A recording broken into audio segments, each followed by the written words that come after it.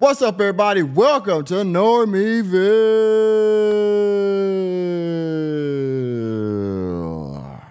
I can't say anymore. I'm probably already in trouble for mentioning it to a, well, we call you normies.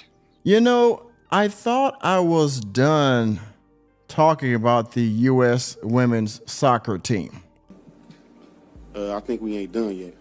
You personally? I think we ain't done yet. Well, it seems as if we have one more story to close out the U.S. women's soccer team for this season. Now, ad nauseum, we've talked about Megan Rapinoe's tribute video. We talked about her horrible penalty kick to close out the U.S. women's soccer team and their loss. We've also talked about some of the causes that she has rallied around, like the tea community and things like that, and sports and all of that. We've also talked about how she went to retirement after the World Cup. And so all of that, right? The loss of the World Cup and how everybody said she was such a good person and what's her greatest moment was gender pay and all that. I'm sorry, unequal pay and whatnot in soccer and all that kind of stuff in sports. Well, there is one more nail in the coffin, if you will. And that is that their head coach has stepped down, as you can see here from Yahoo Sports. And I'm going to butcher this name, so forgive me ahead of time, but Zlatko Andonovsky, I guess, steps down as U.S. women's national team head coach. So they have lost their star, Megan Rapinoe, which they have some other stars, so I think they'll be okay. But now, after their embarrassing loss in the World Cup, their coach has stepped down. Let's read and see if we get some history on this coach and, well, who his successor might be. Not that you care, but let's read. Zlatko Andonovsky has stepped down as head coach of the U.S. women's national team. The U.S. Soccer Federation announced Thursday Andonovsky and U.S. Soccer agreed to part ways less than 2 weeks after a round of 16 loss to Sweden. Ain't no way. Yeah, Ain't man. no fucking way. Condemned his team to the worst World Cup result program. Wait a minute. Round 16 loss to Sweden. Condemned his team to the worst World Cup result in program history. Jeez. Wow. Wow. That's something right there. That's a pretty big accomplishment, huh? With a post-World Cup review going, U.S. Soccer sporting director Matt Crocker tabbed assistant coach Twila Kilgore to lead the U.S. women's national team on an interim basis. Kilgore will take charge of 2 September friendlies against South Africa and perhaps 2 games in October as well. Crocker, meanwhile, will lead the search for a new permanent coach with the Paris Olympics less than 12 months away. Andonovsky succeeded Jill Ellis in the fall of 2019 and took over a team fresh off back-to-back World Cup titles. So they went from back-to-back World Cup titles to losing the World Cup pretty much every other year since he started head coaching. Yeah, bitch. Yeah, bitch. That's amazing. Over the subsequent 4 years, he became the first U.S. women's national team coach to enter multiple major tournaments and win none of them. Wow. That is another major accomplishment or failure, depending on which way you look at it, or, what your thought process is. Megan Rapinoe will probably say that's progress.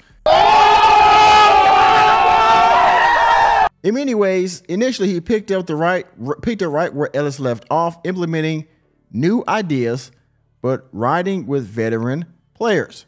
Some of those players endorsed him during the coaching search and gushed about his early influence on the team. They rolled through his first year and a half on the job, winning uninterrupted. But warning signs appeared in the spring of 2021 and intensified at Tokyo Olympics that summer. A 3-0 loss to Sweden in the Olympic opener was startling. And in retrospect, Andonovsky's U.S. women's soccer team never really recovered. Target acquired. So essentially, this person right here, this individual, took over a winning soccer team and pretty much failed every year he was there, to include this year failing in the World Cup. Now, this wasn't all his fault because Megan Rapinoe had some injuries and things of that nature. They put her in to do this kick, which in hindsight, they probably should just put somebody else in there. Why they put her in at the end when she literally hadn't played most of the game, and they put her in the end to make the most important kick of the goddamn game. Hold on. The most important kick of the game. They put her in there to make the most important kick of the game. She hadn't been there all game, and then wonder why she'd mess it up. Wonder why. I mean, it doesn't make any sense to me. We wouldn't do that in football. We wouldn't do that in basketball. If he's not hot, if he hasn't been playing all game, if he hasn't been on a roll, at least at some point during the skirmish, why we put him in there at the end, and it's a 50-50 chance he's going to fail. Actually, more than that. Him or her. But we're talking about women's soccer here. The U.S. women's soccer team, by the way. The runaway pre-tournament favorites settled for bronze in Tokyo. Ivanoski then attempted to engineer an overdue changing of the guard. But as he was welcomed young stars like Sophia Smith and helped invigorate others like Mallory Swanson, he never quite melded them into a humming unit. They lost 3 consecutive games last fall for the first time in, 3 decades. Wow, man. This man was taking L's everywhere. God damn. He was taking L's everywhere. They lost 3 consecutive games in the fall for the first time in 3 decades. Even in wins, they underwhelmed and often looked tactically deficient. Woo, that's some strong words.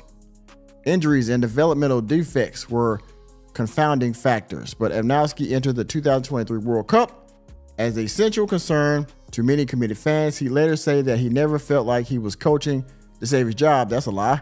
Stop the cap. Stop the cap. Stop the cap right now. Stop the cap. But the assumption was that he'd lose if he fell short of the World Cup final. Well, over the past few weeks, he fell way short. Indeed, he did.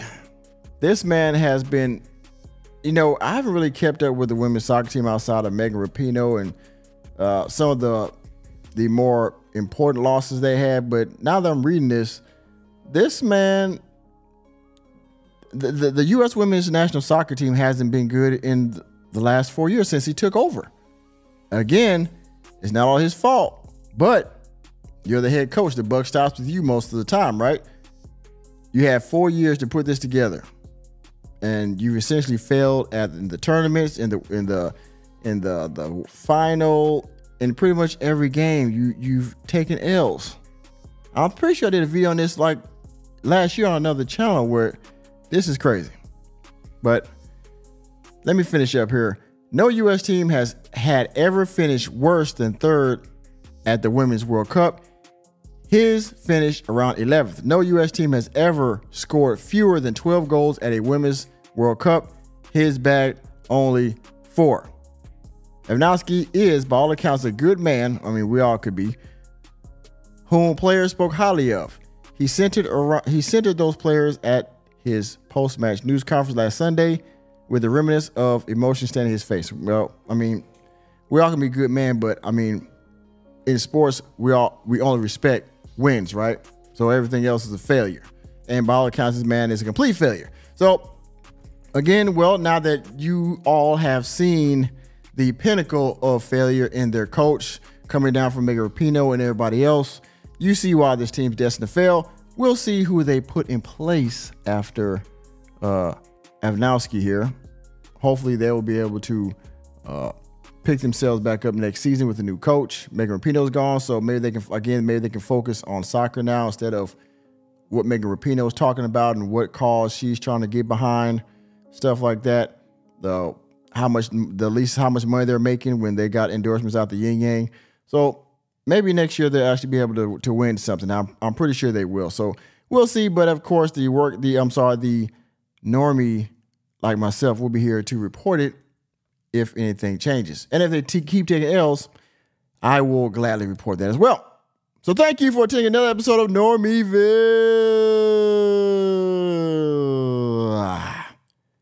You know me, I'm Justin Normie, here to bring you the latest and greatest in sports news, entertainment, and politics.